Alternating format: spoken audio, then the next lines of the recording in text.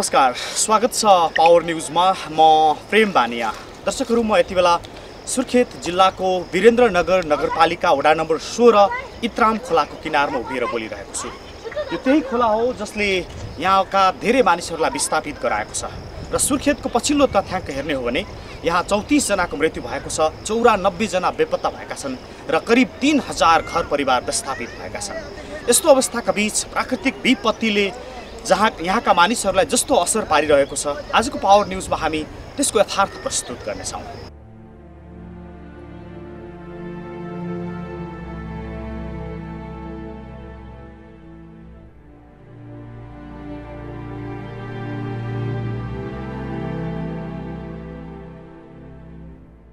दर्शकहरू, जहाँ उभिएर अहिले म कुरा गरिरहेको छु सुर्खेतको र सल्यानको सिमानामा पर्ने यो धारापानी गाविसको वार्ड नम्बर 1 हो। यो अहिले मेरो पछाडि देखिरहनु भएको यो उर्वरा भूमि तरकारी उत्पादन हुने जमिन थियो यहाँ पहिला। अहिले बगरमा परिणत भएको छ र यहाँ फिल्डमा आएर हेर्दाखेरि यस्तो पीडा देखिन्छ। मान्छेहरू बाहिरै बसिरहनु परेको छ, सुत्ने व्यवस्था छैन, बाहिरै घर बगाएको छ, खाने व्यवस्था छैन। अहिलेसम्म अब यहाँ यातायातको सुविधा पनि छैन र सरकारको निगरानी पनि छैन र खाद्यान्न समेत नपुगेको अवस्थामा उहाँहरूले 5 किलो चामलले हामीलाई के पुग्छ भनेर गुनासो समेत गर्नुहुन्छ। यो सुर्खेत जिल्लाको दुर्गममा पर्ने धारापानी गाविस हो। गाडी र पैदल गरी करिब 6 घण्टा लगाएर सदरमुकामबाट हामी त्यहाँ पुगेका थियौँ। जिल्ला सदरमुकामबाट टाढा रहेका कारण बाढीको पीडा यहाँ बढी छ, किनकि यहाँका नागरिकहरूले अहिलेसम्म यथोचित राहत पाउनै सकेका छैनन्। बाढी गएपछि यहाँ कोही सरकारी अधिकारीहरू पुगेका छैनन्। त्यहाँ पुगेका पूर्व गृहमन्त्री एवं कङ्ग्रेस सहमहामन्त्री पूर्णबहादुर खड्कासँग स्थानीयहरूले आफ्नो पीडा र रोदन सुनाएका थिए।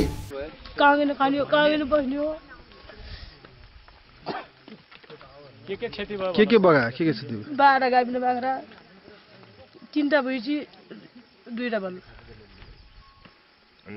अन्न पनि एक मुरी गुँ राखेको थिएँ, सफा जुँ बिउ राखेको थिएँ। जेलमा 5 किलो चामल आयो होला। छोरी केले पढाउने छ, केले लेखाउने, ठुला कलाहरू गएका छन्। बास हुनु पर्यो, खाना लाउनु पर्यो, छोरी पढाउनु लेखाउने हुनु पर्यो। 5 जनाको परिवार बचायो।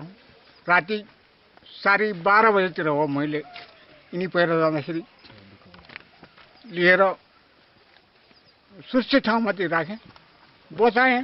भान्जा बचाएँ, छोरा भतिजा बचाएँ, मेरा नातिना बचाएँ, मेरा छोराछोरी बचाएँ। बच्ने मेरो उपायले मात्रै बचाएँ।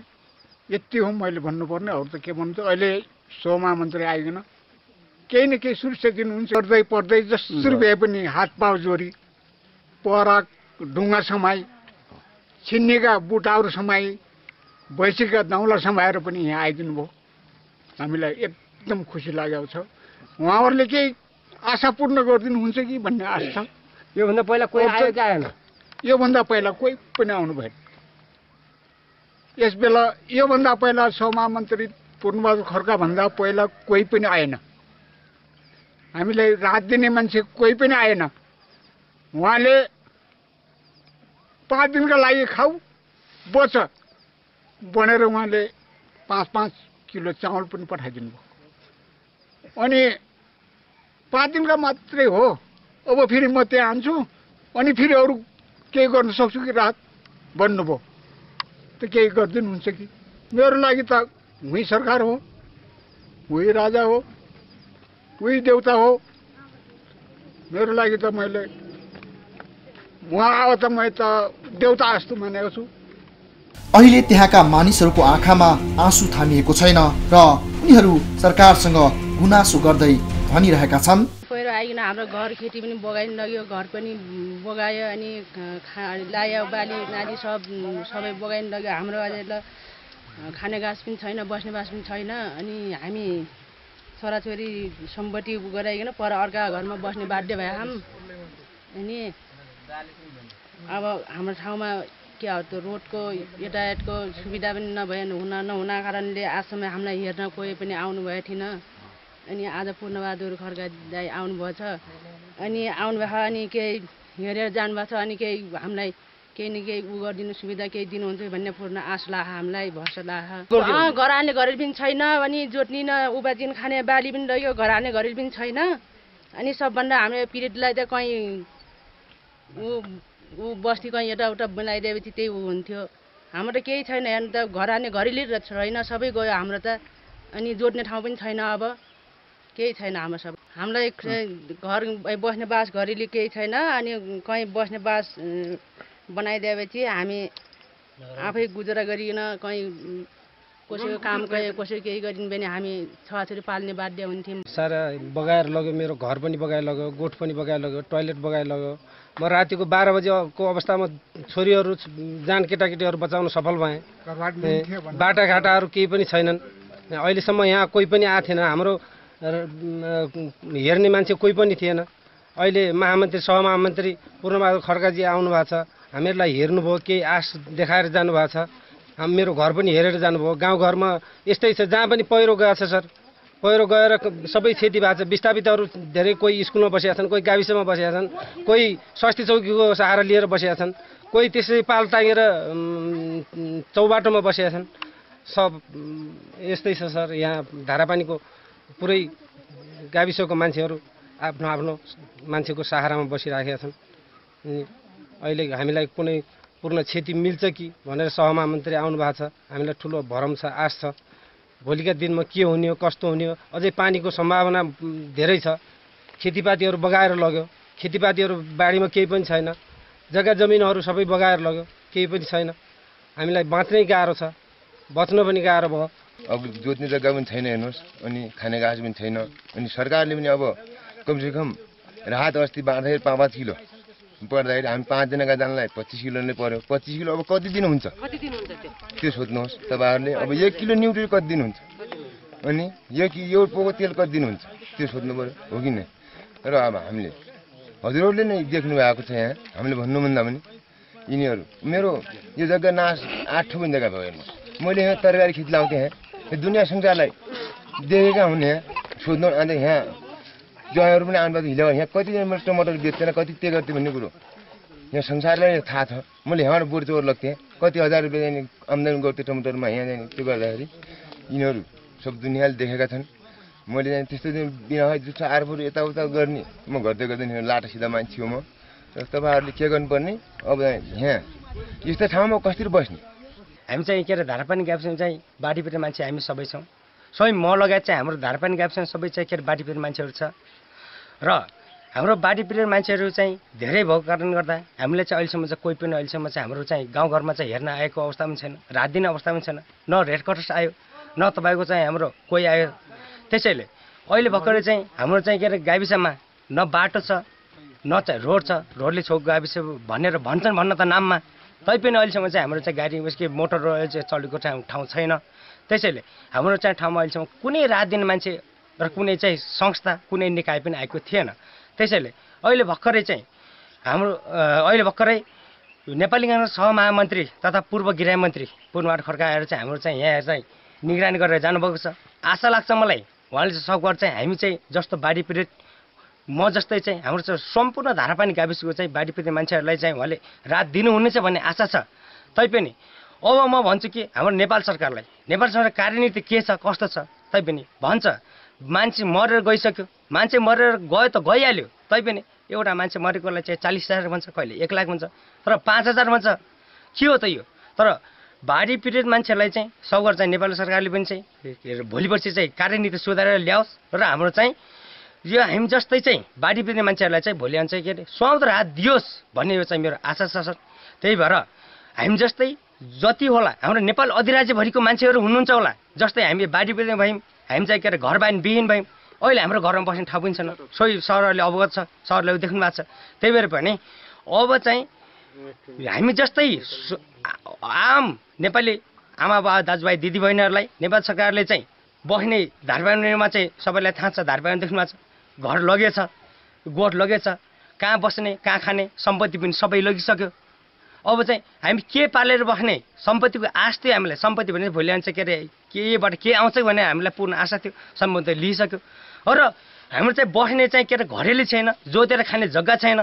अब चाहिँ हाम्रो नेपाल सरकारले यति मात्रै गर्दैछ कि भन्ने मेरो आशा छ। के गर्दैछ भनेपछि चाहिँ हामीले चाहिँ कुनै ठाउँमा चाहिँ हामीलाई बस्ने र खाने चाहिँ एउटा चाहिँ स्थान टोकिदियोस्। त्यो स्थान टोकिसकेपछि ठिक छ। अब अहिलेसम्म चाहिँ हामी कृषि गरेर खाथ्यौँ, बाख्रा पालेर खाथ्यौँ, गाई पालेर सम्पत्ति पालेर खाथ्यौँ होला। अब चाहिँ हामीलाई चाहिँ गिट्टी कोटेर पनि खाने ठाउँ चाहिँ हाम्रो नेपाल सरकार राख्दैछ। यसरी सुर्खेतमा यसपटक बाढीले उदण्ड रूप मचाउँदा धारापानी लगायत विभिन्न गाविसहरू नराम्रोसँग प्रभावित भएको छ। दर्शकहरू, हामी यति बेला तपाईहरुलाई बर्दियाको यो बबई पुलबाट यो दृश्य देखाउन गइरहेका छौँ। सुर्खेतको छिन्चु गाविसका ससाना भाइ बहिनी बालबालिकाहरू यसरी नै पारिपट्टिबाट पढ्नका लागि वारी बेलुवातर्फ आउने गरेका छन्। तपाईँ देख्न सक्नुहुन्छ दृश्यमा आफ्नो ज्यान समेत हत्केलामा राखेर उनीहरू नदीको तिरैतिर आउने गरेका छन्। उनीहरू नहुँदाखेरि पहिला यहाँ सडक थियो र अहिले साउन 30 गते जब बबई नदीमा बाढी आयो त्यसपछि त्यो सडक बगाएपछि उनीहरू यसै नै दुःख कष्ट भोगेर यहाँ पढ्नका लागि आउने गरेका छन्। बाढीले गर्दा अहिले मध्यपश्चिमका बाँके, बर्दिया, सुर्खेत, दाङ जस्ता जिल्लाका स्कुलहरूमा नियमित पठन पाठन हुन सकेको छैन। कतिपय ठाउँका स्कुलहरू नै बगाएको छ भने कतिपय ठाउँका स्कुलहरूमा बाढी पीडितहरूले आश्रय स्थल बनाएका कारण शैक्षिक गतिविधि ठप्प भएको हो। तर सुर्खेतका विद्यार्थीहरूले भने बर्दिया आएर पढ्न बाध्य भएका छन्। नदी किनारमा रहेको सडक बाढीले बगाएपछि सुर्खेत जिल्ला छिन्चु गाविस 1 हात्तीखाल गेरुवानी गाउँका 80 विद्यार्थीहरू जोखिमपूर्ण बाटो भएर अध्ययनका लागि बर्दियाको बेलवा गाविस 7 चोपागमा रहेको लक्ष्मी माध्यमिक विद्यालयमा पढ्न आउने गरेका छन्। बाढीका कारण सुर्खेतको सडक भत्किएपछि उनीहरू यस्तो कठिन बाटो हुँदै यहाँ आएर पढ्न बाध्य भइरहेका छन्। डर त लाग्छ किन नलाग्नु, तर बबे हिँडिरहेको हुन्छ माथि त्यो पहिरो आउला भन्ने डर हुन्छ न। अब पढ्नको लागि त आउनै पर्छ जसरी भए पनि। गाउँमा विद्यालय छैन? विद्यालय त छ, प्राइमरी मात्रै छ। 5 कक्षादेखि भन्दा माथिको तिमी जस्ता अरू भाइ बहिनीहरू पनि यहीँ पढ्न आउँछन्। यत्रो नदी छ, तल नदी, माथि पहिरो, बिचबाट तिमीहरू आइरहेको हामीले देख्यौँ। कस्तो लाग्यो तिमीलाई अहिले यहाँ पुग्दाखेरि? अब डरको महसुस भइरहेछ, त्यस्तो बबे देख्दाखेरि डर लाग्छ। तिमी पुलमा पुगेपछि अब बाँचियो भन्ने हुन्छ कि हुँदैन? हुन्छ, अब बाँचियो, अब त आउन होला जस्तो लाग्छ देखेर त। हो, फेरि फर्केर जाँदा पनि यस्तै हो है? यस्तै हो। पहिला बाटो थियो यहाँ? पहिला रोड बनाएको थियो, अहिले बबैले फालिदिएको छ। सबै बबैले फालिदियो अनि त्यसपछि त्यस्तो भयो है? अनि साँझ कति बजे फर्किन्छौ? 4:30। अनि जाँदाखेरि पनि यस्तै हो? जोखिमपूर्ण यात्रा गर्दै स्कुले छात्र छात्रा बर्दिया धाउन थालेका हुन्।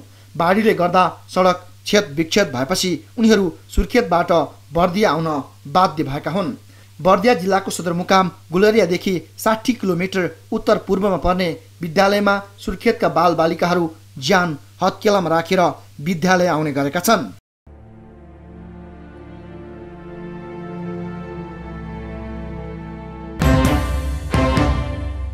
दर्शकहरू, यो इत्राम खोलाले मूलतः यहाँका दलित समुदायका मानिसहरूको बस्ती रहेको जुन भूगोल छ त्यसलाई नामो निशान पनि बाँकी नरहने गरी बगाइदिएको छ। यस्तो पीडा छ कि यहाँका मानिसहरूले अहिलेसम्म सरकारबाट महत्त्वपूर्ण राहत पाउन सकेका छैनन्। त्रिपालमा आफ्नो जिन्दगी चलाइरहेका छन्। खाद्यान्न सामान्य सहयोग सरकारको प्राप्त भएको छ, तर महत्त्वपूर्ण रूपमा यहाँको पुनर्वासको लागि अथवा यहाँबाट विस्थापित भएका मानिसहरूलाई कहाँ राख्ने, तिनलाई कहाँ जग्गा दिने वा तिनीहरूको पुनर्वास कहाँ गराउन सकिन्छ भन्ने विषयमा खासै पहल सुरु भएको छैन र यहाँका मानिसहरूको यो गुनासो छ। हरेकले रातिको समयमा आफ्नो परिवारबाट अथवा आफ्नो घर अथवा आफ्नो सम्पत्ति सबै गुमाउनु परेको अवस्थाका बीच आफ्नो पीडा, आफ्नो रोदन सुनाइरहेका छन्। तर सरकारले यो सुनिरहेको छैन भन्ने उनीहरूको प्रश्न छ र हामी भन्छौँ सरकारले उनीहरूको आवाज सुन्नुपर्दछ।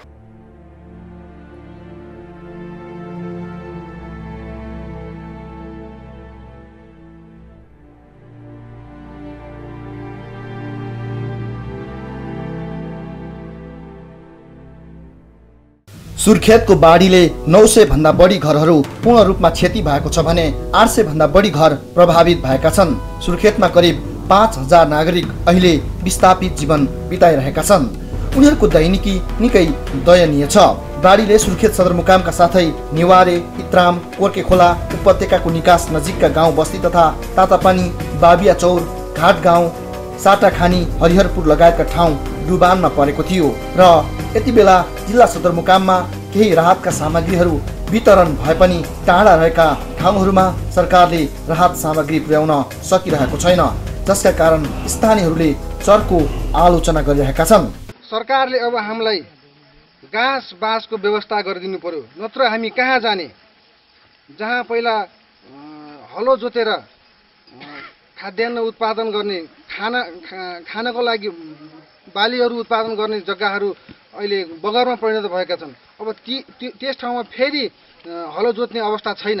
त्यसकारण सरकारले हामीलाई घाँस र बाँसको कमसेकम सानो एक ठाउँ बस्ने खालको व्यवस्था गरिदिएको भए हामी आफ्नो नङ्ग्रा खियाएर भए पनि, चार हात खुट्टा नङ्ग्रा खियाएर भए पनि आफ्नो जीविकोपार्जन गर्ने थियौँ भनेर आफ्नो पीडाहरू पोख्नु भएको छ।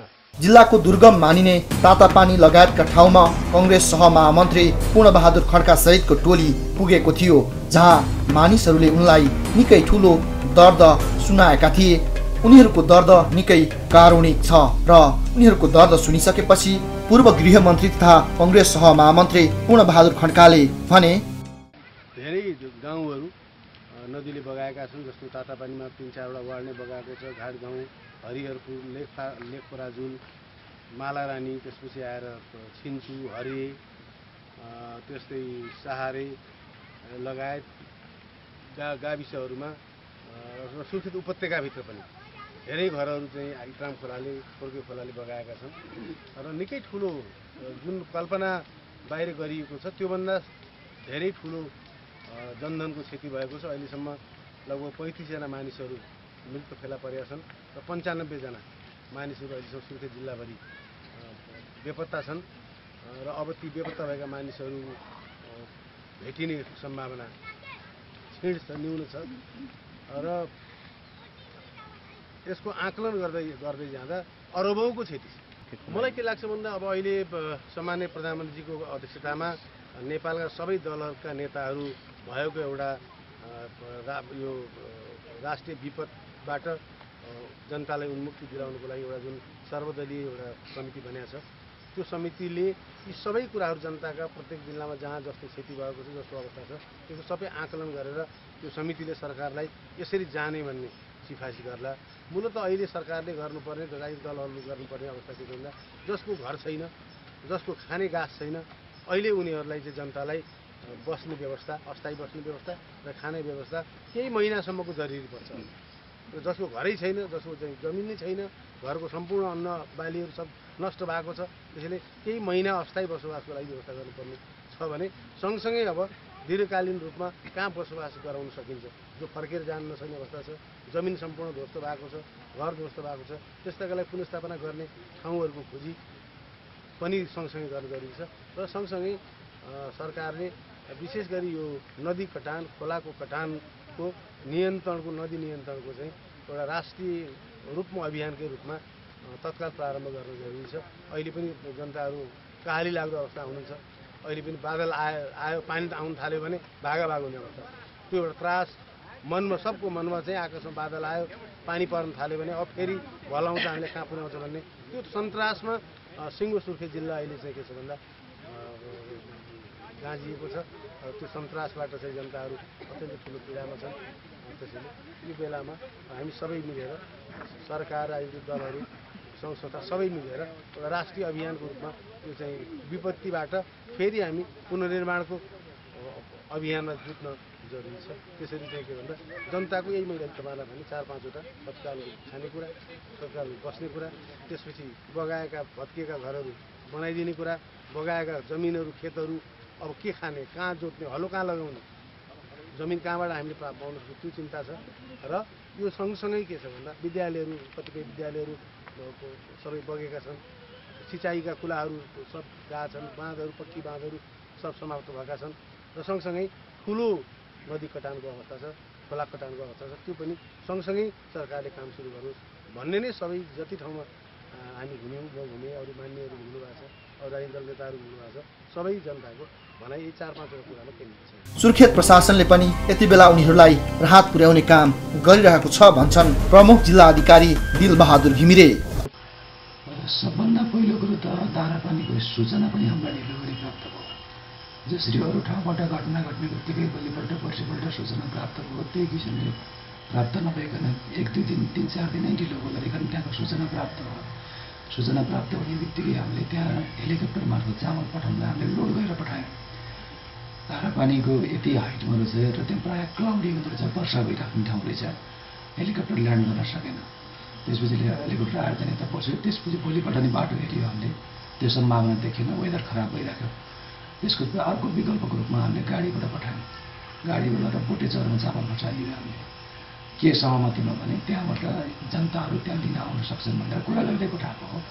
उहाँहरू लिन आउनुहुन्छ त्यहाँसम्म, जहाँसम्म गाडीले छोड्दिन सक्छ बोटेचरबाट माथिसम्म, त्यहाँ उहाँहरू लिन आउनुहुन्छ।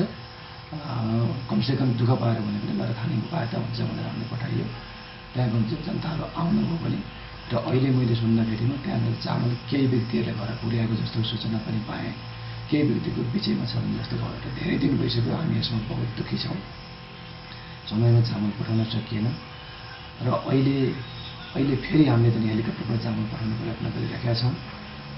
तर बाढीले विस्थापित भएका सदरमुकाम र छेउछाउका गाविसहरूमा केही राहत पुगे पनि दुर्गम मानिएका गाविसहरूमा अहिलेसम्म राहत सामग्री पुग्नै सकेको छैन, जसका कारण पीडा झन पछि झन बढिरहेको छ। यहाँका मानिसहरू कतिन्जेल स्कुलको शरणमा अथवा तिरपाल मन्तिर जिन्दगी बिताउने हो, दैनिकी कटाउने हो। यो गम्भीर पीडा र प्रश्न यहाँका मानिसहरूको छ र वास्तवमै प्राकृतिक प्रकोपपछि देशले आफ्ना नागरिकहरूको सुरक्षा त्यो खाद्य अवस्थामा होस् वा बासको अवस्थामा होस् गर्न नसकेको सुर्खेतमा पनि देखिन्छ र यो यहाँको तथ्य हामीले तपाईँ समक्ष प्रस्तुत गरेका हौँ। त्यसैगरी आजको पावर न्युज यहीँ सकिन्छ। टिभी जर्नलिस्टहरू ज्योतिपन्थी, सुमन भट्ट र कर्ण बोहरालाई धन्यवाद अनि आजलाई हामीलाई बिदा दिनुहोस्। नमस्ते।